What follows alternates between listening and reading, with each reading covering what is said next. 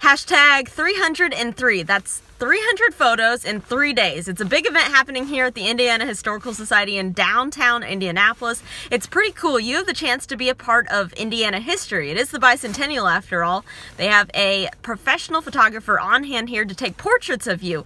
You can really wear anything. You can have your family in the photo, whatever you want to do. Be creative. Those photos will be saved to their digital archives for this year to give a little snapshot of what Indianapolis looks like in 2016. You can also take home a photo from the photographer yourself. You can also look on their Facebook page and share them with your friends.